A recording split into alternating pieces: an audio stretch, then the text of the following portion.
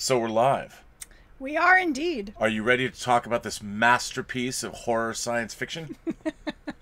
Indeed I am. You are? Yes. Well, that's exciting. You sound very bubbly and effervescent tonight. Well, you know, it's a mashup of two things I love, horror and science fiction. So it's certainly a mashup. We shall see. We shall see. So, okay, well, I'll be curious to hear your take. I haven't heard your thoughts. Well, you will. I know I will. You will. I know they're coming. Well, greetings, imagination connoisseurs. Once again, it is I, your Duke of Dope Discourse, your master of fun and wonder, your viceroy of verisimilitude, and your sommelier of cinema, Robert Meyer Burnett. And I'm here with my compatriot, my fellow traveler in this life. And who might you be? I am Elizabeth Gwendolyn Bell.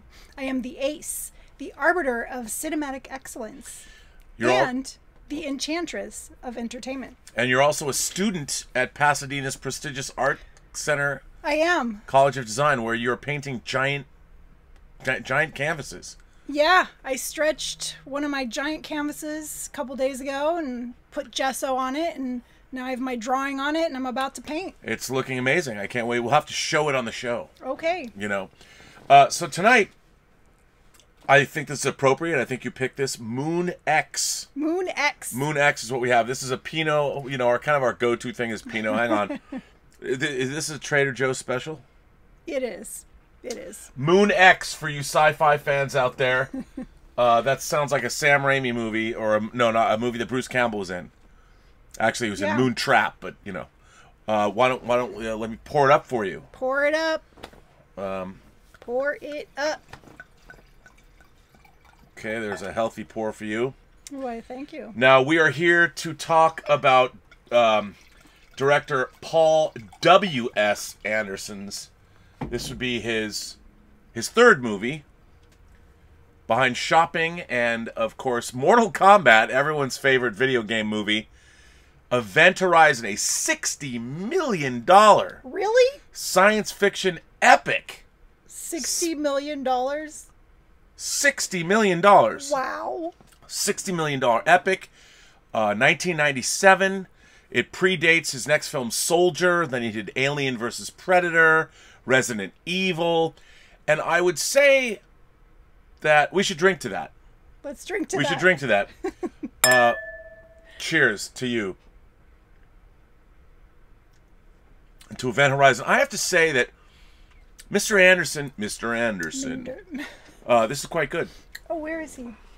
What? Your Matrix figure. He's up there in the box. In the box? Yeah. Free the toys! Come on, man. So I have to say that I do not love Paul W.S. Anderson as a director. However, I don't think he's particularly hugely talented, but I do like watching his movies. Oh. I think he makes very watchable, sometimes pretty good, schlock. And yet... Is that what you consider this film? No. I consider this film a major misfire that has a lot to love about it. Well, we'll get to that part. We will get to that part. Now, I have to say, before people think I'm ripping on the guy, because I'm not ripping on him, because his movies are very, very watchable. Well, what are some of his other movies? Have I seen them? Well, like Alien vs. Predator. Have I seen that? No.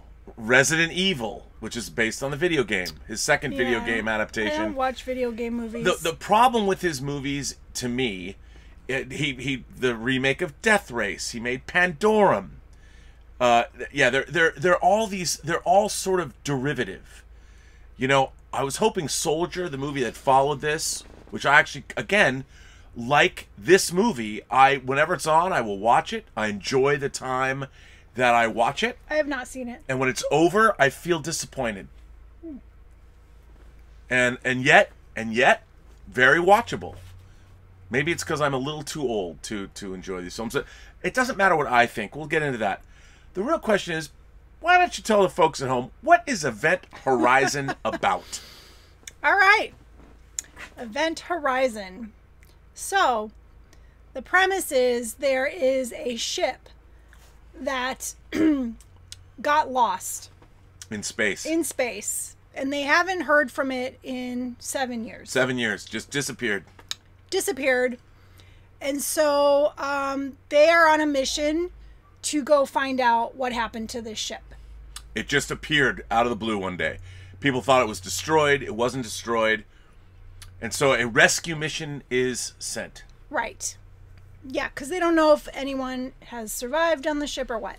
They do not. So they have a ship, and then the scientist who built the ship joins the crew that is going to go on this rescue mission. Now, I have to say, this movie has a great cast. It really does. And I really love the acting in this film. The acting is good.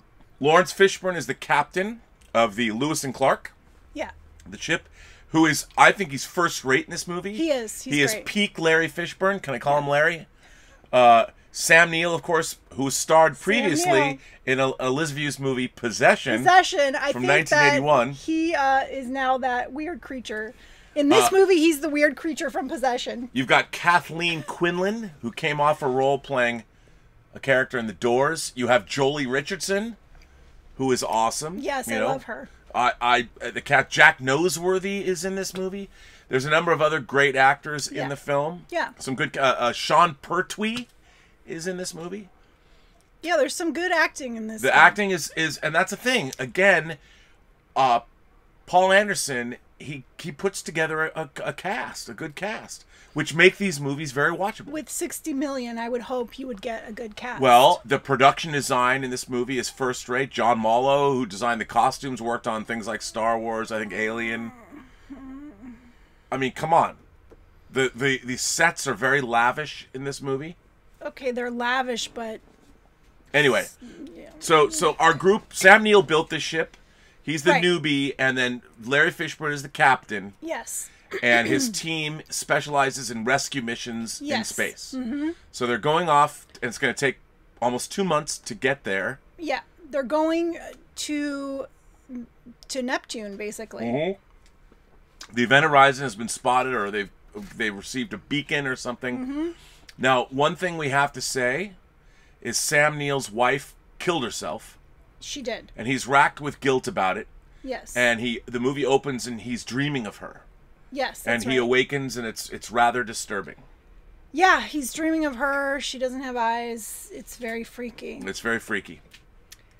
And okay, so they're on this mission, and where does it actually really start? Well, I mean, it starts when they arrive at the event horizon. True. Okay, so they arrive there, and the rescue, the ship looks pretty intact, but yes. No crew, no life forms. Yeah, so they don't detect. Actually, the detection is weird. It can't detect whether there's life form there or not. Something's wacky in Denmark. Something's a little weird. So they put together a team to go check it out. So before that, Sam Neill finally spills the beans about what the event horizon was really doing. Yes, right. So he explains how this ship can travel through time, basically. Well, it's like traveling through space. You can fold up space, and you can get from one point to the other instantly. Yes, you don't have to travel the speed of light. You bend space-time, and you travel through, literally into another dimension. Mm-hmm. To get to where you're going. Yeah. So you're basically folding up space, and then And it's a gravity drive, which I thought that was pretty brilliant. Pretty neat. That idea. You know, it's very Dune-esque. It harks back to a lot of other science fiction concepts. Yes. But it's called the gravity drive. Yes. And when they engaged it, that's when the ship disappeared. Yes. Right. Right. Okay. So, some of them go onto the ship and start checking it out to see what's going on. They don't find any crew initially, and it's kind of a weird, eerie ship. Like, it looks like a Gothic cathedral in space. I mean, the ship is just long, and the way it's designed. I mean, it's almost like the Discovery in 2001. It's got this long spine. Yeah, like I don't understand why you would put something so long and delicate in the middle of a ship. Well, because in space you don't have to. It doesn't have to be. We're so used to things that are beefy. So you've got the crew quarters on one hand. Why put this long, narrow, vulnerable piece right in the middle of your ship? Well, it's not like it's going to war. And just like the Discovery, in a way, I think it has a 2000. It's reminiscent of 2001 in that the drive unit is in one end, the crew unit's in the other, and there's a spine that holds together. You cannot tell me that it isn't somewhat inspired by 2001. Well, fine, maybe it is, but I think it's a bad design. All right, well, it's not like it's going to war against an Imperial Star Destroyer, or no, but not even so. Like, but any kind of anything could, a meteor could break that in half. Well, that's a very astute.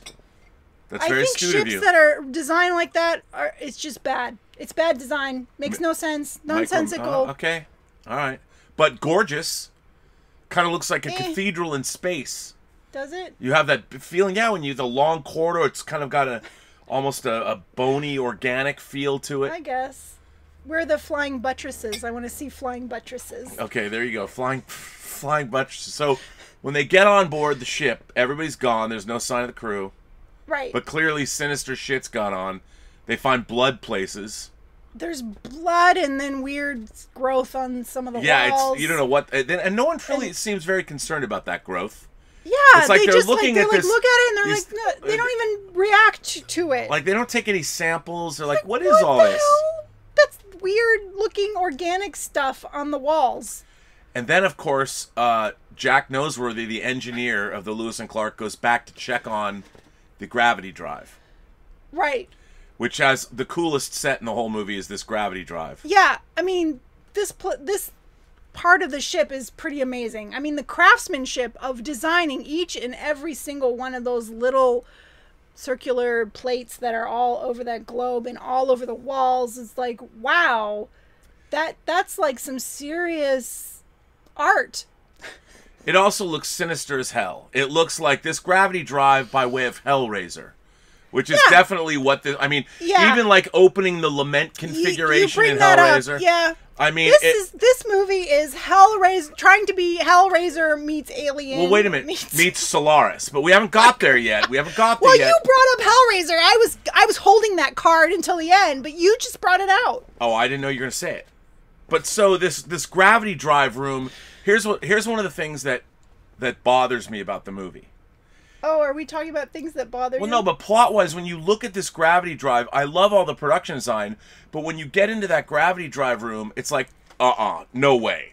Like, something sinister and bad is like, did anybody? It's very goth. Yeah, it's very goth, and like I'm thinking at the end, it's very steampunk. When they first built this, and here's another one of my problems with the movie, they had to have tested like a smaller version of this drive, right? It's like they just built this one drive, and Sam Neill's like, they seem to be surprised that, like, I would have thought they would have tested like 25 different versions of this before they built this gigantic spaceship. Okay, but before they even go in there, one of the crew who's investigating the ship, which, by the way, this ginormous ship, it only takes them like 5 minutes to investigate the entire ship. And all they show you is like two rooms. That's it. 2 rooms and a hallway. That's all you get to see in this ginormous ship. Okay. Okay, so anyway, the youngest crew member. That's Jack Noseworthy. Yeah, he goes he's like kind of drawn to that room. Which is not what you expect from the engine of a spaceship. Yeah. It's not supposed to draw you in anywhere. He's drawn in, and then the circle in the center becomes like a liquid, and he sticks his hand in there, because that's what you do when something turns to liquid. Well, they might have seen John Carpenter's Prince of Darkness, in the mirror. Right, because that's the thing. There's images in this movie that I'm like, bruh. Yeah. Let me just tell you, a couple years before, John Carpenter did this whole movie is derived from something else. Yes, the it is. The entire movie. It truly is. But, you know what? Then it was a mirror in an old church. Now we're in a spaceship around Neptune orbit. Right. So, you know, when you stick... And the thing he is... sticks his hand in, and of course something grabs it, and he's pulled in. I mean, this is... The guy's an engineer. He's dealing with machinery, and suddenly something opens up, and he's looking at liquid that isn't flowing out anywhere. And a strange liquid. Would you seriously touch that? No. No, you would throw something into it, maybe. Oh, I know. You'd call up and go, why does this engine have liquid in it? Yeah. Like, it's... I mean, you've got the guy who designed the ship there. Why wouldn't you ask him? Yeah, but you know what? I'll tell you something. As much as I know all of this, as much as I'm like, bruh, Prince of Darkness, yo, what's up? Don't stick your hand in there. I'm still going with it. I'm still going with it. Yeah, okay, because you're curious, because the film has just basically started. Yeah, and there's now a mystery. You're having the mystery of this. It's mysterious. But and I have to say, when I first saw this film, I did not know it was a horror film. I just thought I was going to see a science fiction film. And I saw it in the theater, so I had no idea that it was a horror film. And back then, I didn't watch horror films like I do now. Yeah. So anyway, he sticks his hand in there, and he gets sucked in. Well, he gets sucked in, and there's a great guy, Cooper, who's like, he's the black dude, the Mr. Fix-It man. He sort of can, he knows how to do everything. Right. He's not just an engineer. He can do everything, and He's also MacGyver. He's like MacGyver, yes. And he's watching over everyone, and they call him Little Bear. Jack knows where he... Yeah. So Cooper rushes into action. Yes. Because something's and wrong. And they have a tether to him. Yeah, he's been tethered, pulled into this void or whatever. But it's like the tether is being pulled and pulled and pulled until it breaks. Until it breaks. And Cooper goes in and rescues him. Is able to get him out of this void. And he's comatose, and clearly... He's seen... Is that when the tether breaks, is that when the whole ship just kind of...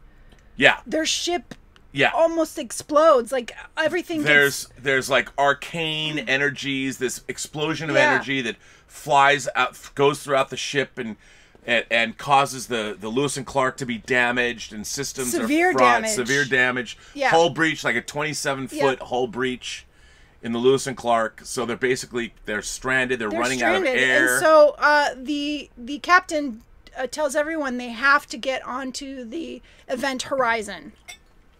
And then, because everybody's seen Tarkovsky's Solaris, because Soderbergh hadn't remade Solaris yet, people start having visions. They do. They have visions. They have hallucinations. Hallucinations, and everybody starts having hallucinations. And we learn, like, for instance, Kathleen Quinlan sees her young son. She's estranged from her husband. Right. Well, okay, so Little Bear, what's his name? Anyway. Jack Noseworthy. And that's the name of the actor. Noseworthy.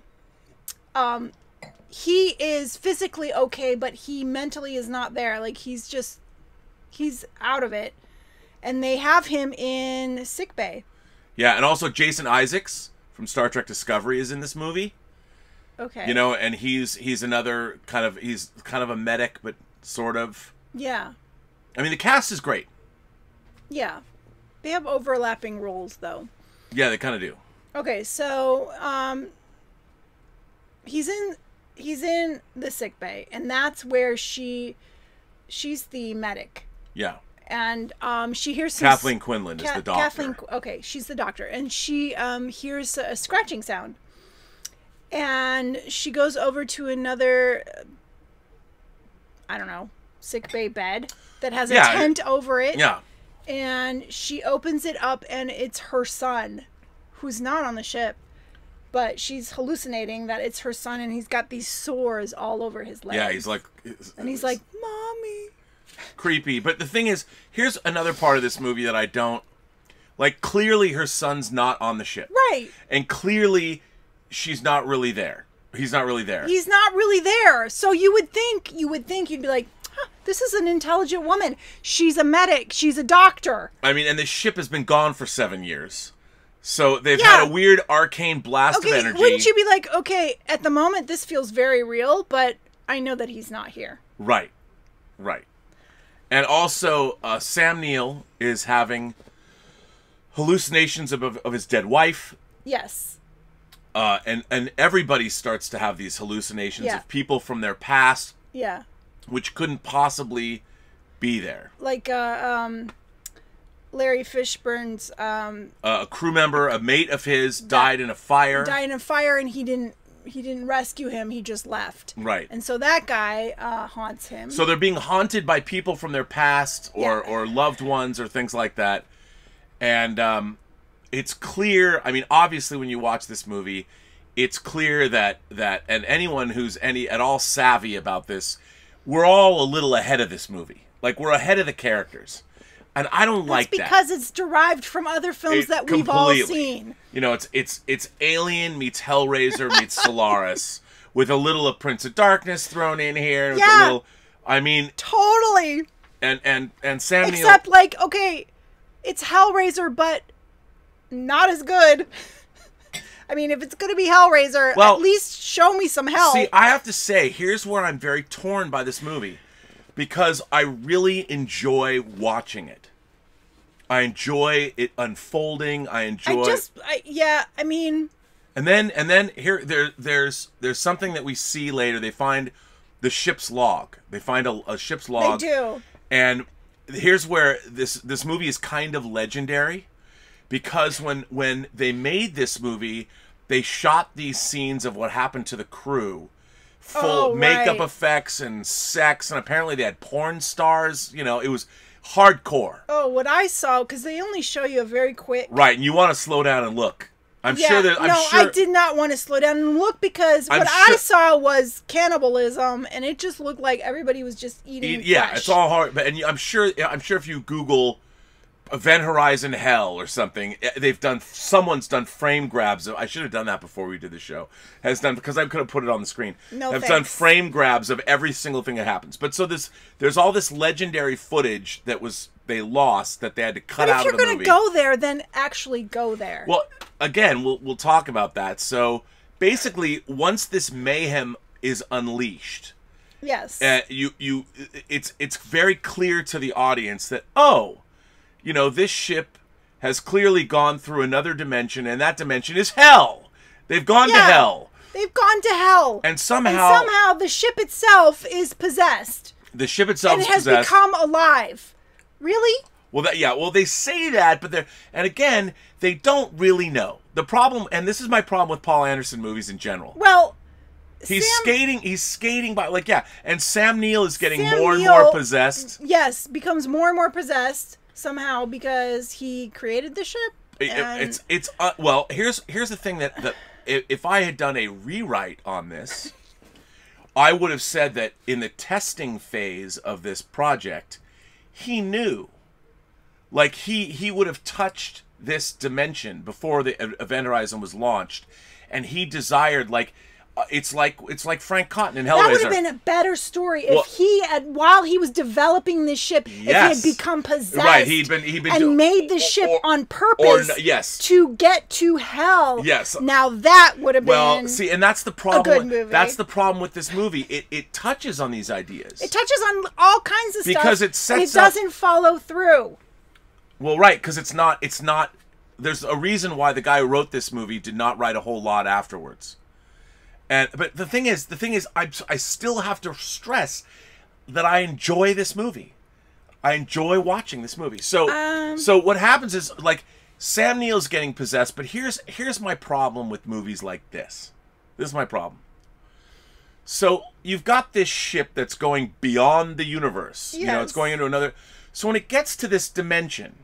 Now, let's just say you're in the Stygian depths of some Lovecraftian dimension where the great old ones live. Like this. Yeah. So imagine if you're there and the Event Horizon suddenly shows up in, let's just call it hell. In hell. And there's clearly entities there. Right. That are enjoying this. So there's human beings. They're on the ship. The crew of the Event Horizon is on this ship. Right. So and the ship shows up in hell. So let's run down what would happen. So, these demons are like, check this out. What is this? This is a giant spaceship. We didn't even know, and it's come from a different dimension. And there's all these people here. We should fuck with them. Right. So it doesn't matter. An entire universe, a ship shows up. It just happens to show up in a place where there's some kind of an intelligence. Yes. That's like, let's possess this ship. We're so bored from an eternity in hell. Yeah. Let's fuck with these people. We have nothing better. The problem is, okay, so you fuck with the people on the ship, but then you just stay there? Wouldn't you want, you have the ship is able to bend space. Why isn't the ship headed to Earth to fuck with more people? Well, see, that's another thing. Like, that's what... No, it's just floating there outside of Neptune. For like 7... Yeah, it's floating. But like, here's the thing. If Sam Neill, when he was testing this engine, he was the first... He caught a glimpse of this realm. And so he sends the ship there, but that's in our version of the movie. Yeah, and so what you would think that he would want to do, because he's getting more and more possessed. But you don't really know by what. It's very undefined. Yeah, like at least give us more information about what's possessing him. What is possessing this ship? And as people are getting, one by one, the crew is getting eliminated. Our characters are getting eliminated. And I don't like how they made the doctor, who's very intelligent, look very stupid. Well, yeah, a lot of characters, I mean, they're running around after apparitions. She's chasing after her son, who she knows is not on the ship. And she does it twice. Well, and she also falls to her death. Hello? So, but here's the thing. Here's the thing. It's like one of those movies where, like the granddaddy of all these movies is Alien. Yes. It's the granddaddy of all these movies. And the thing about Alien is the characters in Alien are blue-collar people. Right. But they're all smart. Yes. There's one instance of people being dumb in Alien, and that's when Kane, when the egg opens, because he doesn't know. It's really not dumb, but it's like, ooh, there's a bunch of eggs. I wonder what's in there. You know, he doesn't know. That's the one stupid thing he does, and then maybe it was dumb.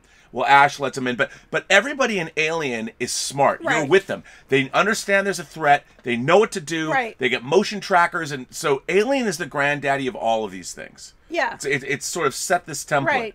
And the problem with this movie is that the characters are not that smart. Yeah, I hate that about movies, when characters are not smart, where they would not act like an intelligent human being and really think things through. That drives me nuts.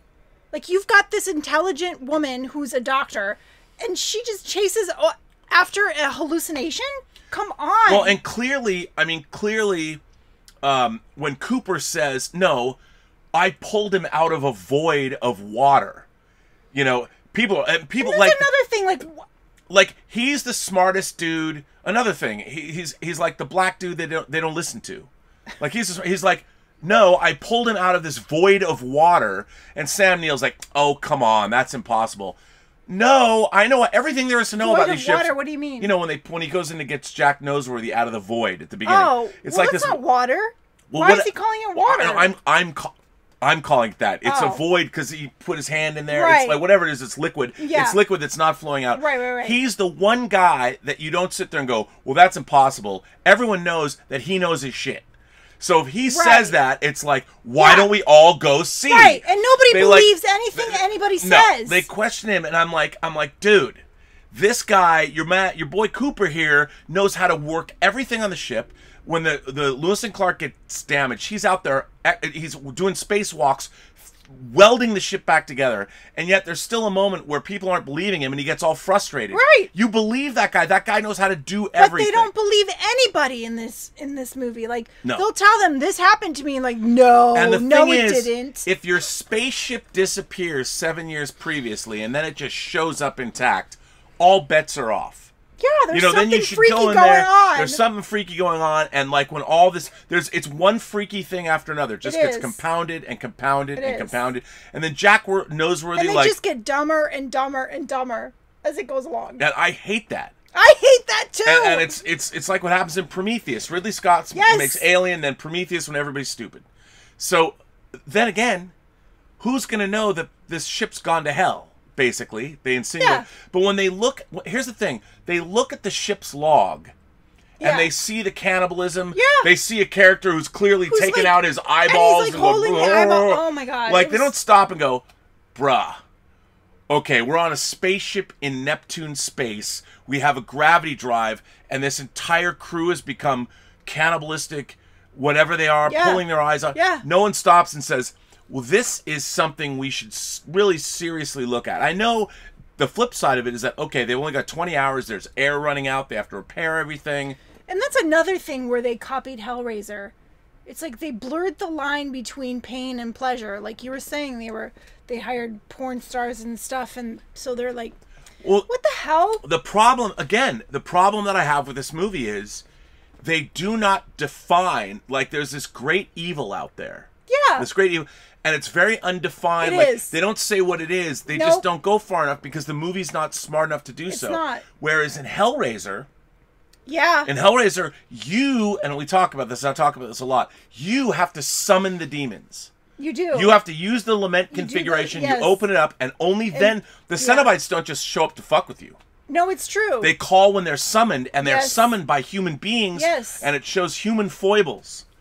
In this movie, they're like, oh, I'm going to make a movie that's like Solaris. So in Solaris, in the movie Solaris... I don't know if I've seen that. It's a Russian science fiction film. It'd be good to watch, and Steven Soderbergh remade it. But the thing about Solaris is it's over a planet. Okay. And the planet itself is alive. So the planet is trying... The reason the planet, these manifestations are happening in Solaris, people are seeing your dead wife keep coming back, is because the planet, in its way, is trying to... It's like a big giant brain. It's trying to communicate with the crew. Oh. So in this, you've got all these asks. Like, not only did this whatever force out there... from some Cthulhu demon realm, old ones, whatever dimension it's from. Not only did they choose to commandeer a spaceship. Yeah, they commandeer a spaceship and just float there. And then they use the gravity drive when it's convenient to, here, we're going to pull people into our dimension. Why aren't they headed towards Earth? Well, yeah, I mean, there's a whole planet if they want to fuck with people. Come on, man! That'd be like a playground for them. Well, and what's interesting is they kind of insinuate at the end of the movie... You know, there's the event horizons now being discovered, like, oh, maybe something's going to happen. You know, but the thing is, if they haven't defined, like whenever you see, again, there has to be rules to this stuff. Yeah. You have to establish rules. If there's no rules, and there are no rules here. Yeah, the rules are not... It's like, let's take this scene, and let's take that scene, and let's do all this stuff. So when you're watching this, you as a viewer... are trying to be engaged by this. And then I think the movie goes totally off the rails as everything's falling apart. I mean, Cooper winds up in a chunk of spaceship that's been blasted out. He's spinning around. Yes, right. And then he pulls. And then somehow he gets back to the ship. Yeah, he pulls what Matt Damon does to get back to the ship in The Martian. Exactly. But it's like you don't even see where he is in relation to the event horizon. Right. Like it's like, wait, where they just show him. You don't even see the event horizon. No, you see him Iron Manning it toward the thing, and you're like, come on, dude. Yeah. And then all the stuff that happens, explosive decompression. Or when the little bear gets ejected out. It's like he would instantly die. I'm sorry. No, that's not true. Come on, it's so cold, and he's barefoot. He's barefoot. His feet would fall off, and his hands would fall off. He had nothing on his feet and nothing on his hand, nothing on his head. And then his head would have fallen off. Larry Fishburne comes to rescue him. No, there's no way. I can't believe that. And he survived? Well, especially because people who should have seen Outland, which came out in 1981, which is long before this before this movie, when you have great explosive decompression and people's heads exploding on Io. Yeah, he wouldn't have survived that. So, that was ridiculous to me. I was like, this is dumb. Now, despite all of that, I find this movie very watchable. I do. I watch this movie, and maybe it's because, I've watched so many science fiction movies. I appreciate the production design. There's a lot of atmosphere in this movie. There's some genuinely sort of creepy moments that are never creepy enough, though. I don't know. It's just so disorganized. I don't find this pleasurable to watch. I don't. And I've seen it twice now, and I don't think I'll ever watch it again. I love science fiction, and I love horror. And this just does not fit the bill at all. Well, I do take pleasure in this movie, and I think... And why is Sam Neill in so many stupid movies? Are you saying Possession was stupid? It's not stupid. Why you gotta... Okay, it's not stupid, but nonsensical. I don't think you're being fair. Yeah, well, you know how I feel about that movie. At least that movie was more intelligent And than by the this way, one. he was in this movie, lest we not forget. He becomes the creature that was in possession. Well, he also looks like a Cenobite.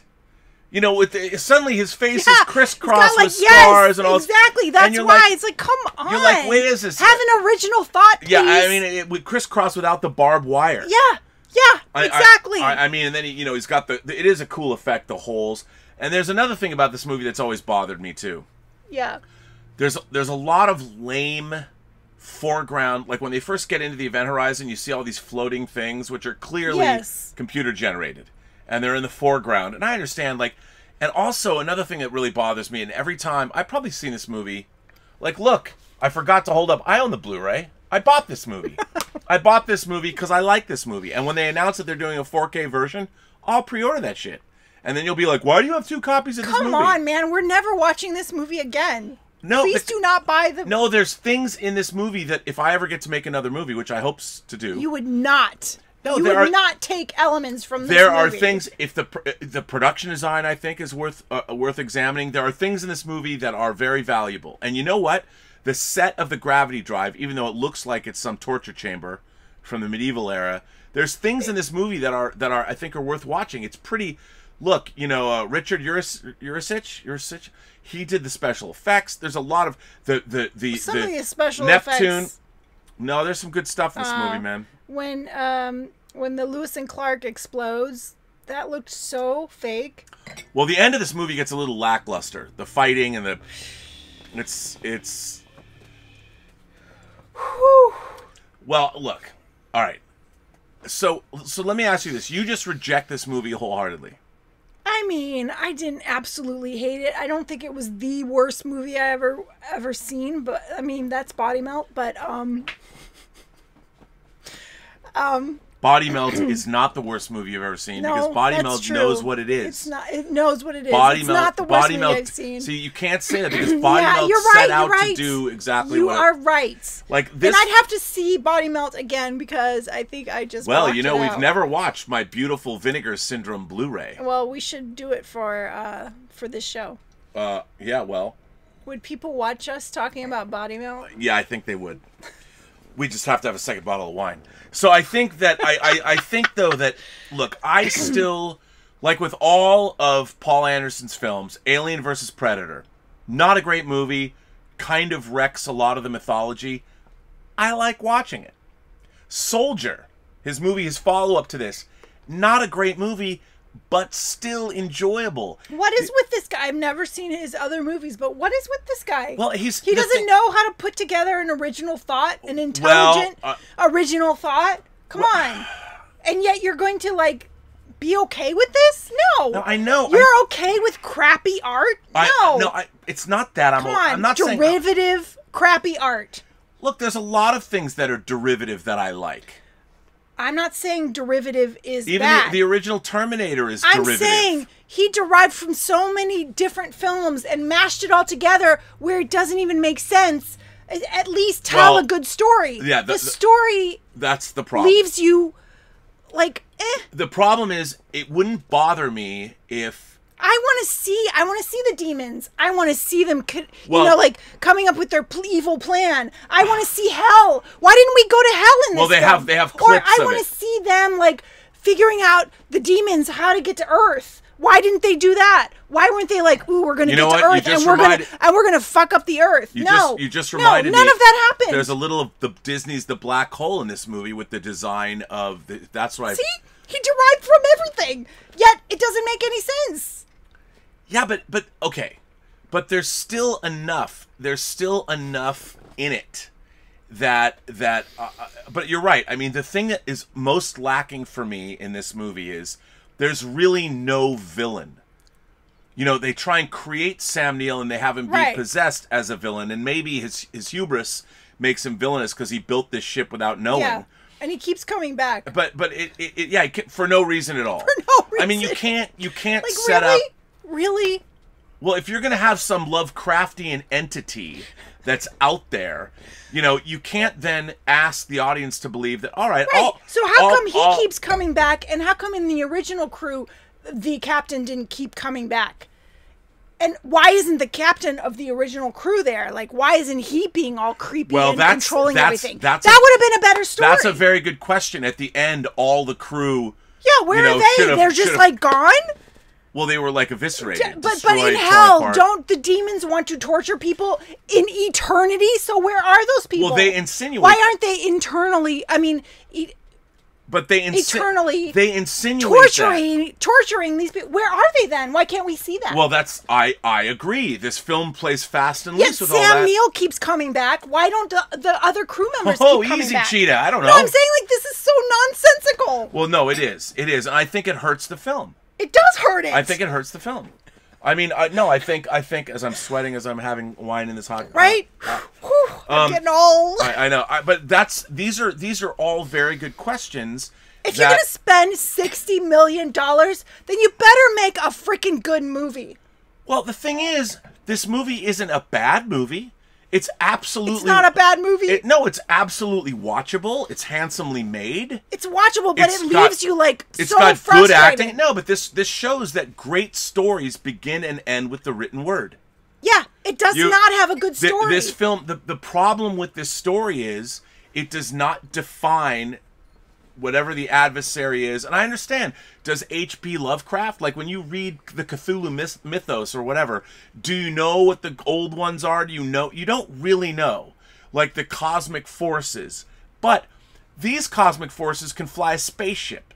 They can cause a gravity drive to stop, and they can apparently pull people into the void. The gravity drive itself, I mean, it's all, you're just supposed to, like, oh, I guess they can do that.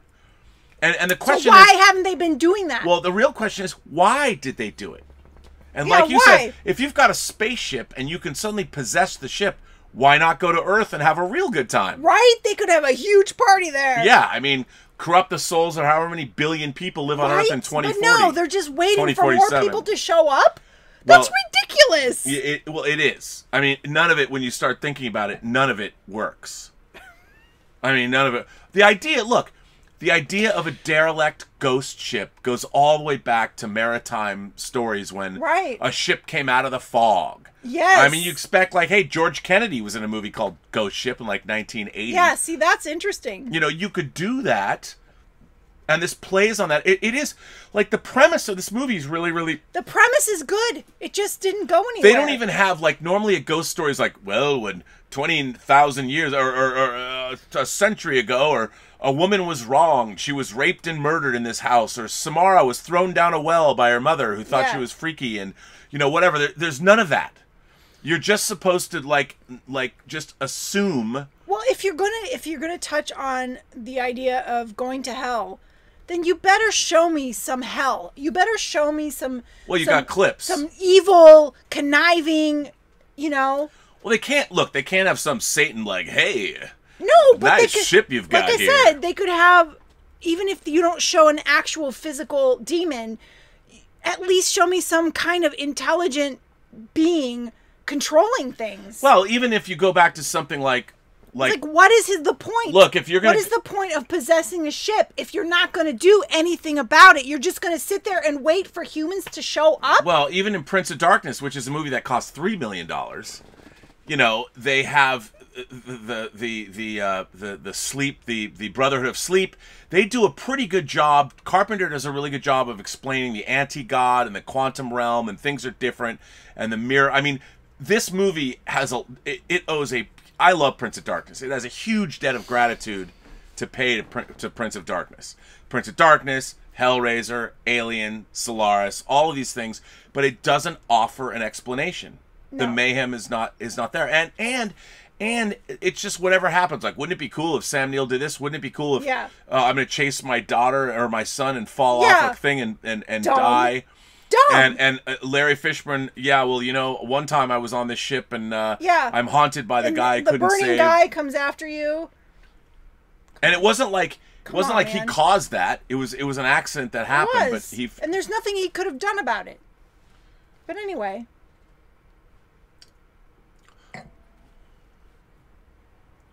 All right, well, so you really didn't like this movie? No. Okay. It wasn't smart enough. Well, that's true. I like the idea of this movie, but I love the idea of science fiction and horror mashed up together. But it was not done well. Okay, hang on. We've been going on a rant. People got to see what people here have to say about Event Horizon. Let's go back. Let's see what people have to say. Connie Sang is here. Connie Sang. I should say to Connie, I got a package in the mail today, Connie. Yes. I did. I haven't opened it yet. Connie says, I've never been a horror gore fan, and to this day I have no idea why my sister took me to see this movie on my birthday, release day. Even seeing the title gives me the creeps. Worst birthday ever. Well, Connie, it's clear. Wow. Well, it's clear, by the way, looking at this camera. It's clear why your sister took you. She hates you. That's why she took you to see a movie. She was trying to torture you. Yeah. Trying to torture you. Wow, okay. Fire in the Sky is another film that scared me for life, especially when I saw it as 11-year-old. Ooh, Connie. Fire in the Sky, I haven't seen that. Fire in the Sky is it's an alien abduction movie about Travis Walton. Ooh. There is a scene, Connie, I know what you're talking about, because I love this scene. I think it's one of the great scary scenes in a movie where the aliens experiment on him. It's awesome. It's so well done. That it's so sounds awesome. As a matter of fact, should watch that. There should have been, if they ripped off another movie, they should have ripped off a little bit of Fire in the Sky, because if you want to look at a scene that's visceral, quick cuts, horror, Fire in the Sky, a lot of people don't think about it because it's a science fiction movie or it's an alien abduction movie. Connie, you are correct. You are correct. Good call on that. Timbula, the Spider Monkey, is here, and he says, I showed this film to my girlfriend. I love that Tim always writes in with stories about the girlfriends. It's great. I showed this film to my girlfriend, who's a big horror and gore fan. She thought it was a big disappointment because it had so much potential. She got angry when I told her about all the stuff they cut to get it released. They should put out an NC-17 cut on Blu-ray. Well, hopefully they will. Well, hopefully that makes more sense. Yeah, we'll see if they do. We'll see if they do.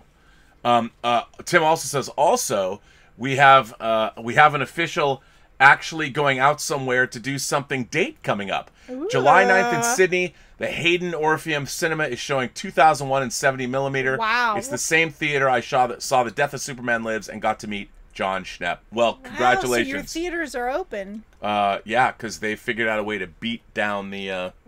Not here, Yeah. You guys will probably get to see Tenet, and we won't. Hey, look who's here. Julius Goodwin is here. I asked this a few days ago. Now I'm asking Miss Elizabeth, can you do the live long and prosper Vulcan salute? Yes, I can. You got to move your thumb out a little higher, though. Come on. There you go. All right. Voila. All right. Oops, I spoke French. Oh, there you go. Oops. Timbula the Spider Monkey goes on and says, also, wasn't this episode going to be Miller's Crossing? Either way, it's a movie I like, so I'm happy. Well, it was going to be Miller's Crossing. It was. But we decided to change. We figured a lot of people just were not that excited about Miller's Crossing. Yeah. Even though I love Miller's Crossing. I love it, love it, love it. I think you guys love when we... By the way, to be honest, we were going to do Ex Machina, and then the Richard called us. And he's like, no, you can't do Ex Machina. You can't just do that off the cuff. I have to plan for this. We have to have watch parties. This is like Kubrickian. You can't just toss off Ex Machina, which, by the way, I appreciated. The Richard's correct. But we are going to do Ex Machina, I think, next week. So, yes. With a lot of lead-up. A lot of lead-up. Max World Entertainment is here. Trey's here. Hello, Elizabeth and the sanctimoniously notorious Viceroy of Verisimilitude R&B. Much love from Nicole and I. Give them hell, Elizabeth. Yes, I want some actual hell. We didn't get enough hell. We didn't get hell. We got a little taste of hell. Yeah, not enough. Eyes on the Wire sends in a tip and says, Prometheus School of Engineering, sticking your hand in a liquid abyss. Like, when does anybody think that's a good idea? No. Or when people, like, in movies, they touch a liquid and they, like, smell it or taste it even. I was like, seriously? Do people actually do that? No! You don't freaking do that! Especially scientists. Engineers. That's stupid. You know, if you see something like a water that's not... yeah. Eyes sends in a tip and says, Event Horizon is a good example of a movie that people can agree is objectively bad, but in subjective terms can be good and enjoyed by viewers. I agree with that. I agree with that because I am, you know, I should turn on the air conditioner before we come in here. Yeah, you really should. I turned it off. You're right. You're right. I mean, again, I enjoy this movie. I, as a matter of fact, enjoy Paul Anderson's movies. Like, I like watching them. I don't think Aliens versus AVP, I don't think that's particularly good. And it violates alien canon and all kinds of things. You know, the aliens did not come to hunt predators in a pyramid on Earth, in the Arctic. But it's in the movie. You go with it and you're like, okay. And Soldier, which, by the way, I own these movies, too. I own these movies. You know how I feel about it? There's so many intelligent films out there. It's like, why would I waste my time watching a film over and over again that is not smart? Well, because there's certain things, I mean, as a fan of science fiction, there's better horror out there and there's better science fiction out there. Well, the Richard told us not to watch Ex Machina, which we were going to watch. We were in the middle of it. What I'm saying is, like, okay, I've seen this twice now. That is enough. I will never watch this film again. There's no reason to. It's not smart. You don't want to see the 4K transfer and see how it looks? No, I really don't care. Oh, okay. I've seen it twice. I'm gonna. And that's twice too many. Throg is here. Throg Corleone. Take Hellraiser, cross it with the dumb adults from E.T., you get Event Horizon. I just wish they could find the stuff that was cut to get the R rating. I'll watch it with you both. It deserves a good riff track. But the thing is, here's the thing. It's not a terrible movie. I don't think it's terrible. I like the actors. They're giving it their all. I think it's well designed. I like a lot of what's going on in the film. The problem is it's missing its villains. It's missing its antagonists. It's relying upon, you know, the cosmic, the same thing that Lovecraft relied upon. But at least, you know, you get color out of space or something. Come on, man. No. All right, well. Sean M. sends in a super chat and says, Elizabeth Bell, those are all great ideas, really, but why not like the film for what it is? Ooh, good question. Why not? Because, like I said, there's so many intelligent films out there. Why would I waste my time watching this again? I've watched it 2 times. Yeah, That's but okay, enough. Say you never watch it again. Is there something in here you can find enjoyable? I find something enjoyable about this movie. Why? It's derived from all kinds of other movies. I'd rather watch those other movies. Well, that's a good point. Why would I watch this one? If at least it led you somewhere, Okay, but well, it doesn't have a good story. Let me ask. I love the premise, but it was not. Look, it didn't go anywhere. Okay, let me posit this question to you. Let's say you're like 10 years old now, and you haven't seen Hellraiser, and you come across this movie on cable one late night, and you watch it, and it's your first experience with these ideas. You don't know Solaris, you don't know Hellraiser, you don't know Prince of Darkness. You might not have even seen Alien, but this is your first experience with sci-fi horror, and you like it. Are you wrong? That's a good point. I probably would have liked this Some film. young kid, girl, boy, or however they identify, is going to come across this movie, and it's going to be their first experience with sci-fi horror, and it's going to blow their minds. Yes, that's true. You do have a point. You do have a point. I mean, I wish that weren't the case. I grapple with this with Star Trek Discovery and Picard all the time. That's going to be their first experience. And obviously they're... Doesn't that make you sad, though? Well, no, it doesn't make me sad because I was watching god-awful shit when I was a kid, too. We watched everything. But the thing is, we loved everything because there wasn't that much. Now we're, like, saturated with so much stuff. No, it's true, but, like, you know, your first experience with something... Like, I watched this movie that I used to love called They Came From Beyond Space. With the Moon Master. Okay. It's fucking terrible. I saw it later, but I want to own it. I don't own it, and I want to get it. But as a kid, I loved it because I watched anything. I didn't have I watched my everything, tastes too. were not defined yet, and Yes. I don't think it's fair, like that's why some people think Return of the Jedi is their favorite Star Wars movie because it was the first one they saw in the theater. Okay, so are they wrong? I get that. You can't take away someone's experience I'm not from them. saying they're wrong. I'm just saying that for me, this does not have a good story. The story... Well, yeah, because we've seen other things for astute viewers, and I think ultimately I can't unknow what I know. Yes, and I think ultimately a story. I'm only saying that for kids who might come across it the first time. I think it's objectively not. First of all, I would not want my 10-year-old child to watch this. I'm just saying. Yeah, but if my 10-year-old child admitted to me, Dad, I watched Event Horizon, I'd be like, all right. And what did you think? The kid would say, well, Dad, I don't think they showed enough of that gross tape. I wanted to see more of what was going on. Oh, no. The ship's that log. Tape, no. They showed enough of that. No, but it was... I'm not into the gore. I'm not into gore. I'm into very intelligent horror. I'm not into gory. Well, that's... Look, horror. I think the problem with movies like this is even if you come across them when you're a 10-year-old, they do you a disservice because they're not smart.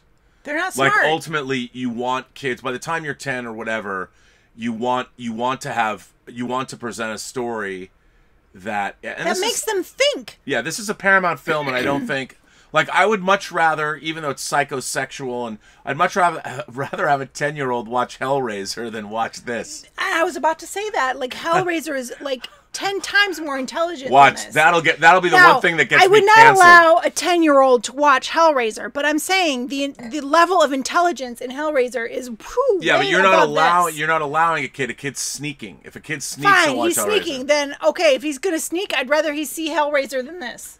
I know, that's what's going to get us canceled. I know. 10-year-olds do not watch Hellraiser. Yeah, I mean, just to be clear. Do not. We're not advocating.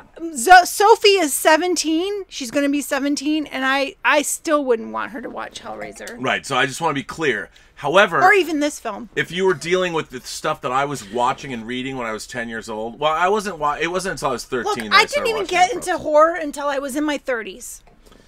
Okay. And then it was very slowly. Very slowly. All right.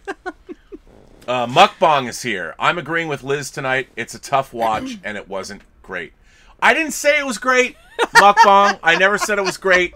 To be clear, look, as somebody who grew up watching lots of schlock, that I try and find something to like in every movie.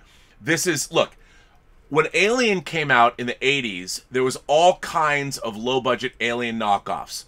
Galaxy of Terror, which I loved. Forbidden World. Creature. Extra. All this stuff.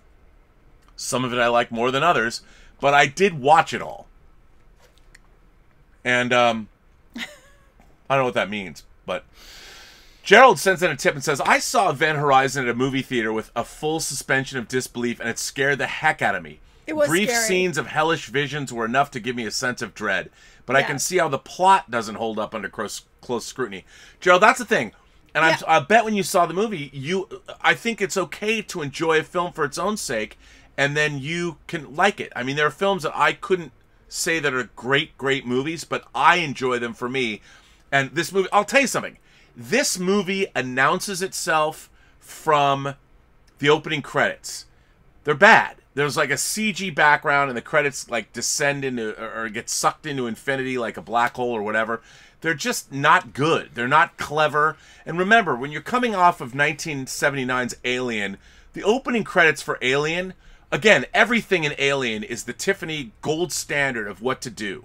And if you should be aspiring, I mean, you might fail, but this movie doesn't reach those heights.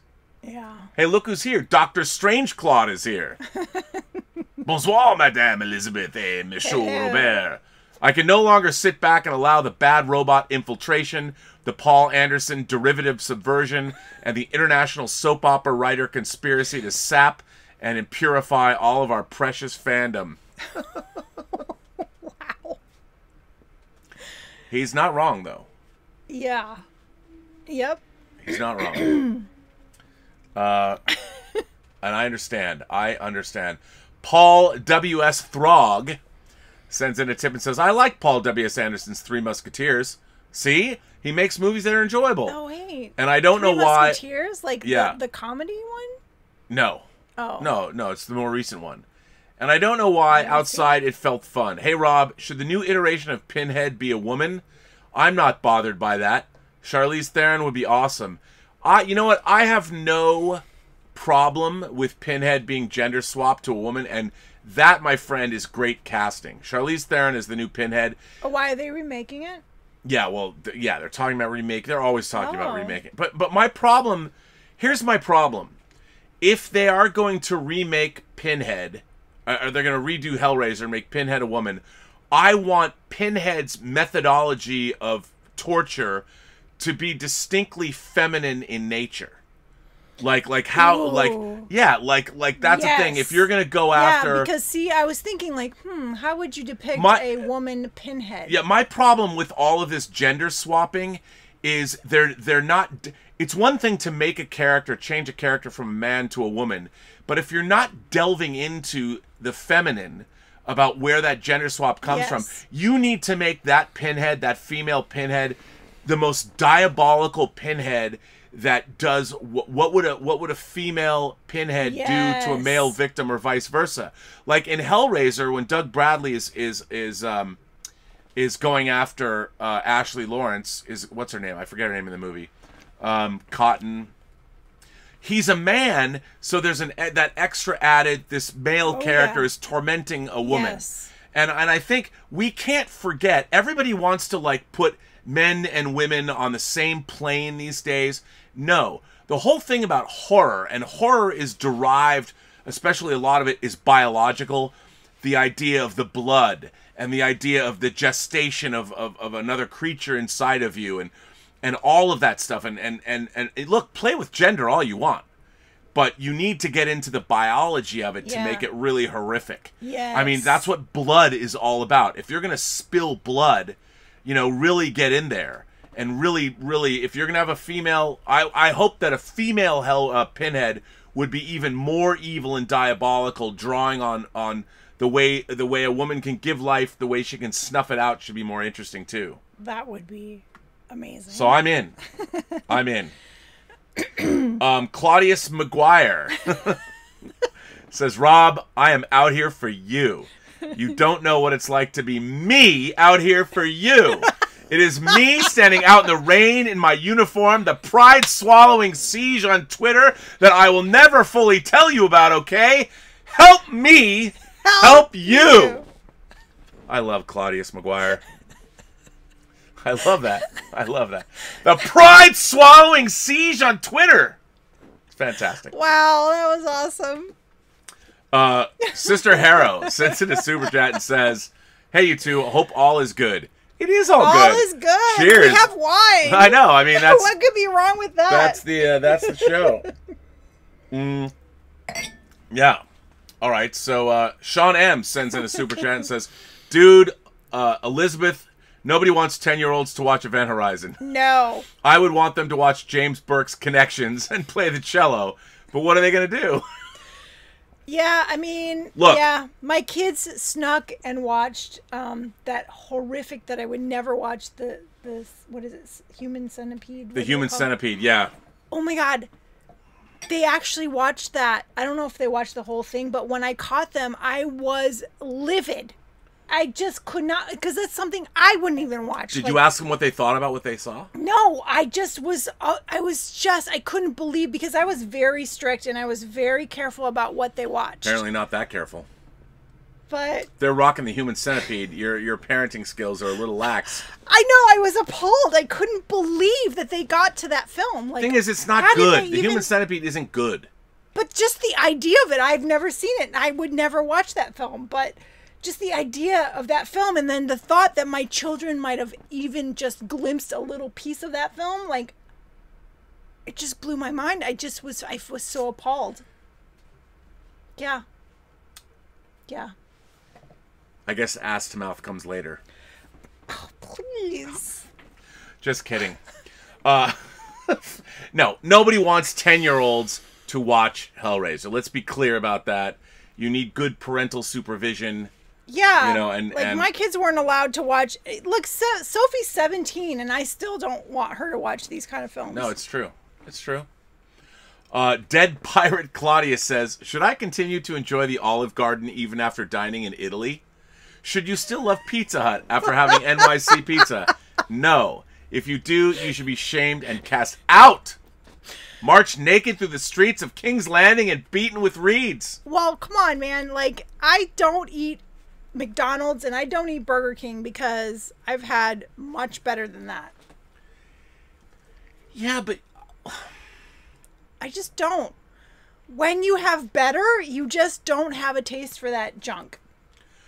I understand that, but there are times when I can't argue with the reasoning. I mean, I can't argue with the reasoning. And I agree, but like, I mean, once you've got Alien and it's the Tiffany standard and it's not like, what, are you not going to watch anything else? No, but like, you don't have to watch this film repeatedly. You've seen it how many times? And you don't think that's enough? Well, I mean, I learned something. I glean something every time I watch it. I only rewatch films I absolutely love, and that is just a handful. Not even a handful. There's probably 3 films that I would actually rewatch. So, there's so many films out there. Like, why would I rewatch films that are mediocre? I don't know. I'd rather watch something I haven't seen. Well, okay. Are you going to talk about how I have more than one copy of movies on? Yeah, you have more than one copy of many, many, many movies. I knew that was coming. Well, you brought it up. Anthony Gonzalez sends in a tip and says, can you give Arrival your V-word test? So, Louise, Amy Adams' character attempts to speak to aliens using English, the best linguistic expert in the military can find, and she elects to try one of Earth's most complicated languages. Okay, Anthony, let me just say, but if there are aliens on Earth, maybe they were monitoring our communications.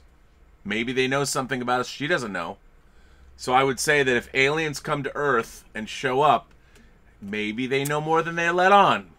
Yeah. And we have to start somewhere. You have to start with English. You have to start somewhere. And you have to give the audience, because even the audience knows that these aliens aren't going to know English.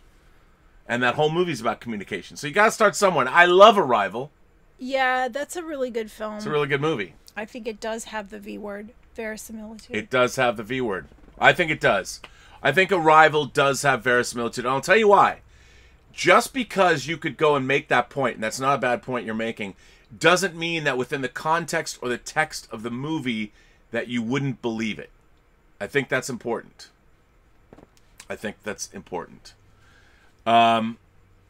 Doc Savage sends in a super chat and says, since Showgirls is one of Elizabeth's top movies, it is? How disappointed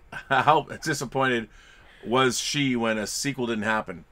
I haven't even seen Showgirls. I know, and we have to do it. I haven't seen Showgirls. We're going to do Showgirls. We're absolutely... How can it be one of my top movies? I haven't seen it. We are absolutely doing Showgirls for Whining About Movies. Okay, let's do it. We're absolutely doing it. Is that our next movie? Not our next movie. Oh, wait. I'm picking the next movie. That's right. It's Romantic Friday. Throg Pliskin says, I never went to Los Angeles. Too many pussies. Come on, man. Give us a break. What? Eyes sends in a tip and says, so let me get this straight. There are 3 Human Centipede movies, but we're still waiting for season 4 of Hannibal. Not fair, Rob. Not fair. Yeah, seriously. I'll tell you something. That's trash. I'll tell you something. Why anyone would come up with that?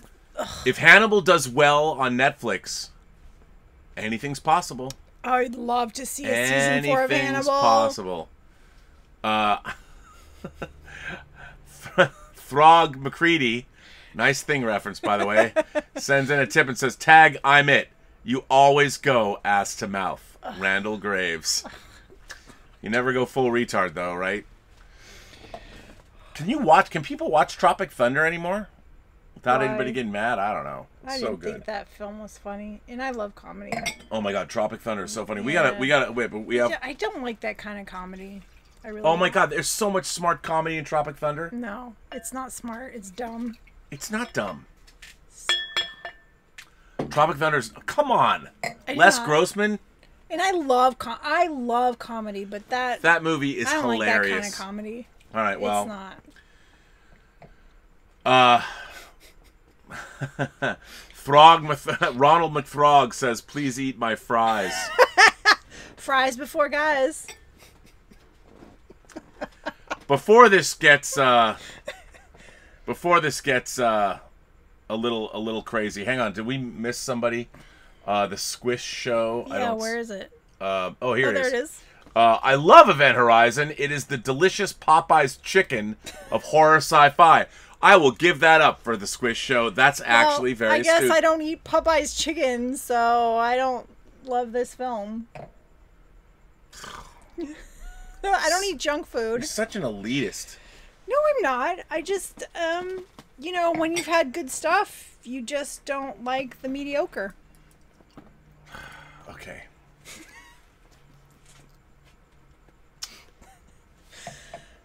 There's just not enough time. All right, to Elizabeth. Watch films like this. I understand. We're now at the end of our show. Yeah. Our Wednesday show, Event Horizon, episode 40 of 40? Elizabeth. This is our 40th my episode. God. 40th episode. 40. So we have our bottoms up scale. Yes. Our bottoms up. Bottom up scale. 1 glass of wine to 4 glasses of wine. 1 to 4. Why are they? Why 1 to 4? There are 4 glasses of wine in a bottle. Kind of like the amount of lights that Picard saw in Chain of Command Part 2. There are 4 lights. There are 4 bottles or glasses of wine. 4 glasses of wine. 4 glasses of wine. So I ask you the question, on our bottoms up scale. Yes. How many glasses of wine do you give Paul W.S. Anderson's 1997 Event Horizon? I will give this film... That's hard. I didn't... Okay. I'm going to give it 2. 2? 2. 2 glasses of wine. I give this movie 2.5 glasses of wine. All right. 2.5 glasses of wine. Here's to that. 2 and 2.5. Yeah. Well, I can't believe you're willing to rewatch a 2.5 glass movie. Look, man, there's performances I like. Oh, hey, Claudius at Tiffany says, I agree with Elizabeth. Elizabeth should focus on the Tiffany standard of cinema. That's Remember, elitism in art is good.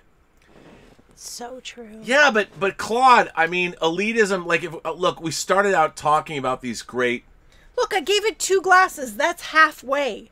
So it didn't mean that I hated this film, but also it's like I've seen it twice now, and I don't need to see it anymore.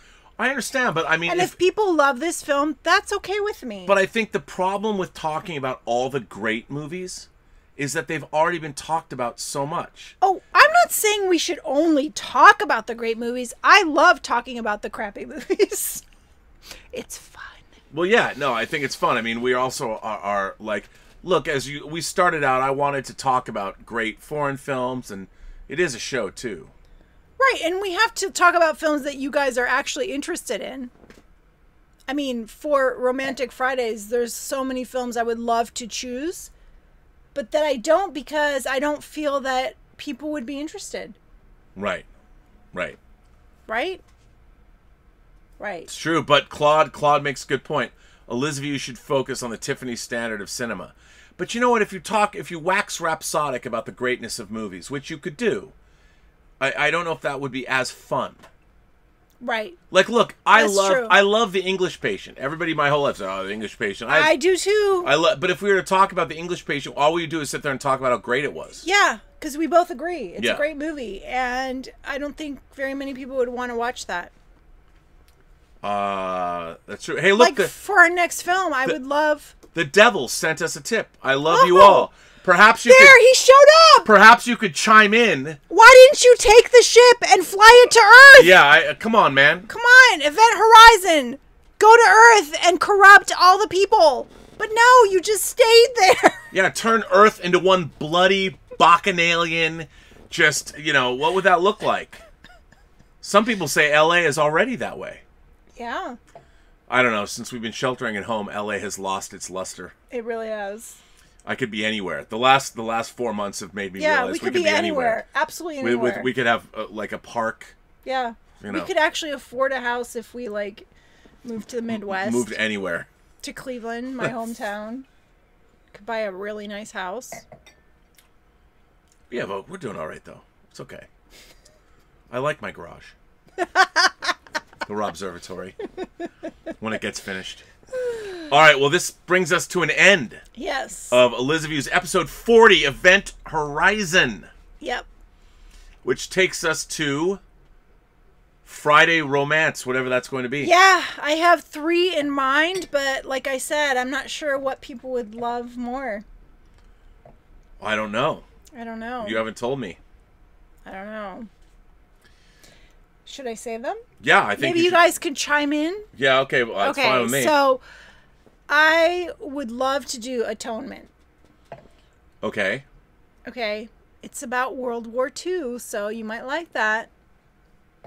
Or I would like to do something fun like Strictly Ballroom. Yeah, that's kind of a cultish film, isn't it? I like Strictly Ballroom. That's a good one. Or I was thinking maybe even La La Land. All right, you floated 3 movies out there. Let's see what people say. I'm not going to give you an opinion. You have to pick. I will pick. It might not even be one of those 3. Well, now we've come to the end. We've come to the end. All right, Elizabeth, the arbiter of cinematic excellence. What do we say at the end of these shows? We say everyone you meet has a story to tell. Actually, the Squish show says you should watch Year of the Comet. I've not seen that. We did just recently watch Night of the Comet, which I have on Blu-ray from Scream Factory. Yeah, we did. What's that about? When the comet comes and vaporizes everybody and the 2 cheerleaders, the high school student. We watched it like a month ago. I don't think so. Oh my god, we did. And half the people are zombies and they're disintegrating, and the 2 girls and they're shopping, and then come on. Oh, we were gonna do that for this show. We were gonna do that for this show. Yeah. We watched it and decided not to. But that's a different movie with the Year of the Comet is a different movie. Lawrence of Arabia. Ooh, you know what? You know what's great about Lawrence of Arabia? I haven't seen that since I was very, very young. Look at this. The 4K Columbia Classics. Dr. Strangelove. Mr. Smith Goes to Washington. I haven't even opened this yet. He just got it today. But, yeah, pretty cool. 4K Jerry Maguire. Come on, don't put that. Come on, man. I love him. I know, but what? He needs to be in a hospital bed. Why do you have to show George Lazenby? Come on. Because he's broken. I know. I gotta fix him. Free the toys and fix them. Yeah, I try. Anyway, we're going now. Ladies and gentlemen, gentle beings, kind souls, members of the 28 known galaxies, we're bringing an end to Whining About Movies, episode 40, Event Horizon. You want to take us out? Yes. Have a better night. Have a better night. And we will see you Friday. I'll be back on Robservations tomorrow for episode number 445. Yeah, and I'll have a movie for you to announce. You'll have a movie for me tomorrow. to announce. All right.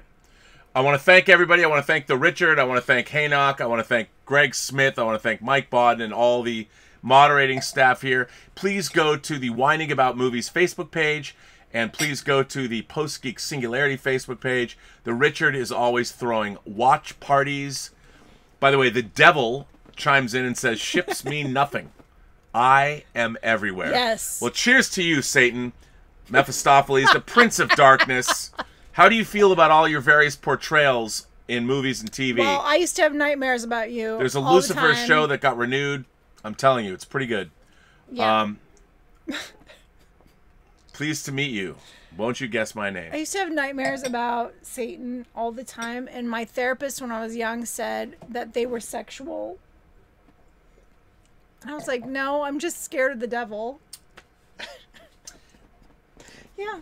Well. So there you go. Maybe you were scared of the devil because you were scared of him deflowering you. No, I was not scared of that. I think the show has to end. I was not scared of that. I think our show has to end. Okay, have a better night. Have a better night, everyone. Thank you for being here. Thanks for the support. Sean M. says nothing is written. Nothing is written. Nothing is written. All right. Thank you all, and we will see you again for Whining About Movies, episode number 41. You know what we have to do for the 42nd episode? What? We should watch Hitchhiker's Guide to the Galaxy. Oh, yes. Let's do that. Let's do that. Just a thought. Yes. All right, everyone. Good night. Good night.